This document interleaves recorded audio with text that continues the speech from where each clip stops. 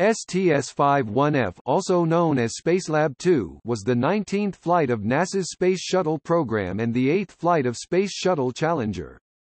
It launched from Kennedy Space Center, Florida, on July 29, 1985, and landed just under 8 days later on August 6. While STS-51F's primary payload was the Spacelab 2 laboratory module, the payload that received the most publicity was the carbonated beverage dispenser evaluation, which was an experiment in which both Coca-Cola and Pepsi tried to make their carbonated drinks available to astronauts. A helium-cooled infrared telescope (IRT) was also flown on this mission, and while it did have some problems, it observed 60% of the galactic plane. During launch, Challenger experienced multiple sensor failings in its Space Shuttle main engines (SSME) and had to perform an abort to orbit auto emergency procedure. It is the only shuttle mission to have carried out an abort after launching. As a result of the auto, the mission was carried out at a slightly lower orbital altitude.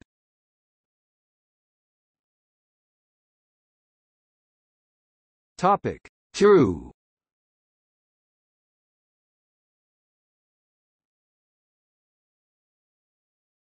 Topic: Backup crew.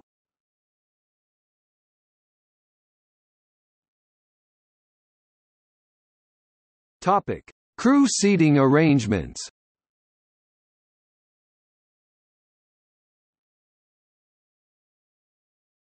Topic: Crew notes. As with previous Spacelab missions, the crew was divided between two 12-hour shifts. Acton, Bridges and Hanais made up the Red Team, while Bartow, England and Musgrave comprised the Blue Team. Commander Fullerton could take either shift when needed. Challenger carried 2 emus in the event of an emergency spacewalk, which would have been performed by England and Musgrave.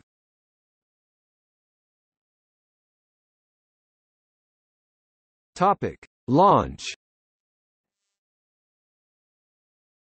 STS-51F's first launch attempt on July 12, 1985 was halted with the countdown at T-3 seconds after main engine ignition, when a malfunction of the No. 2 Space Shuttle main engine (SSME) coolant valve caused the shutdown of all 3 main engines. Challenger launched successfully on its second attempt on July 29, 1985, at 1700 Eastern Daylight Saving Time, after a delay of 1 hour 37 minutes due to a problem with the Table Maintenance Block Update uplink. At 3 minutes 31 seconds into the ascent, one of the central engine's 2 high-pressure fuel turbopump turbine discharge temperature sensors failed. 2 minutes and 12 seconds later, the second sensor failed, causing the shutdown of the central engine.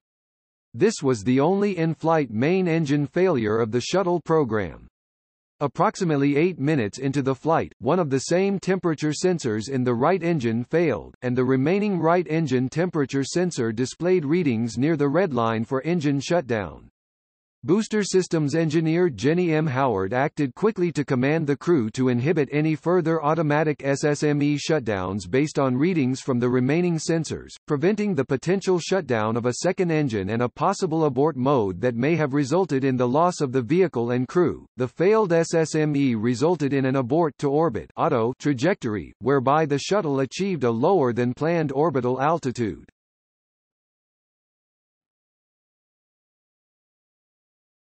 Topic: Mission summary.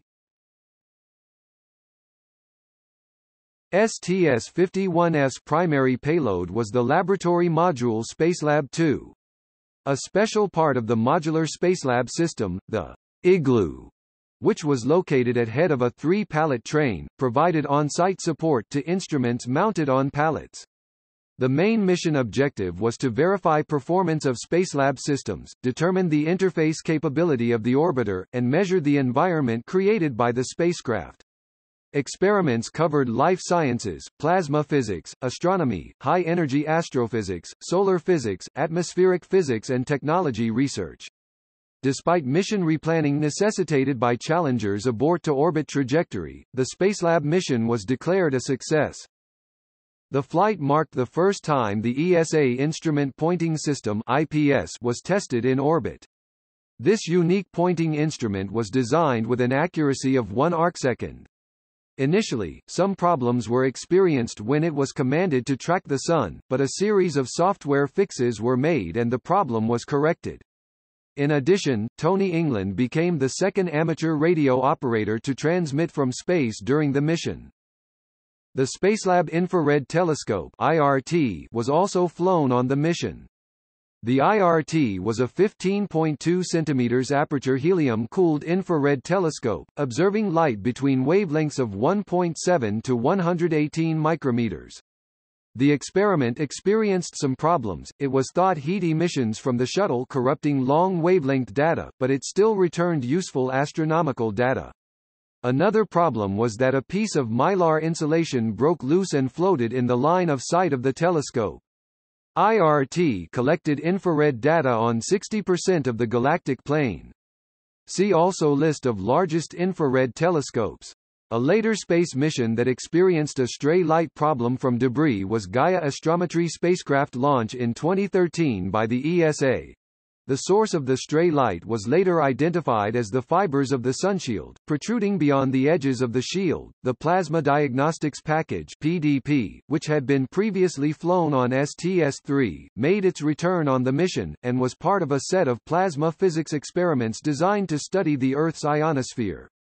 During the third day of the mission, it was grappled out of the payload bay by the remote manipulator system and released for 6 hours. During this time, Challenger maneuvered around the PDP as part of a targeted proximity operations exercise. The PDP was successfully grappled by the RMS and returned to the payload bay at the beginning of the fourth day of the mission. In a heavily publicized marketing experiment, astronauts aboard STS-51F drank carbonated beverages from specially designed cans provided by competitors Coca-Cola and Pepsi. Post-flight, the astronauts revealed that they preferred Tang, in part because it could be mixed on orbit with existing chilled water supplies, whereas there was no dedicated refrigeration equipment on board to chill the cans, which also fizzed excessively in microgravity. In an experiment during the mission, thruster rockets were fired at a point over Tasmania and also above Boston to create two holes, plasma depletion regions, in the ionosphere. A worldwide group of geophysicists collaborated with the observations made from Spacelab 2.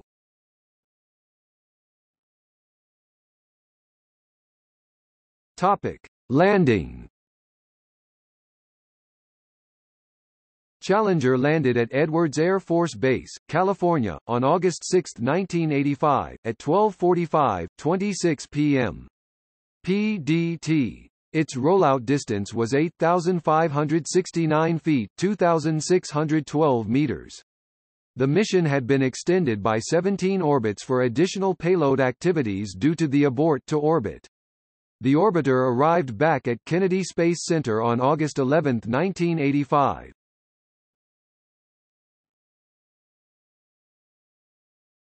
Topic: Mission insignia. The mission insignia was designed by Houston artist Skip Bradley. Space Shuttle Challenger is depicted ascending toward the heavens in search of new knowledge in the field of solar and stellar astronomy, with its Spacelab 2 payload. The constellations Leo and Orion are shown in the positions they were in relative to the Sun during the flight. The 19 stars indicate that the mission is the 19th shuttle flight.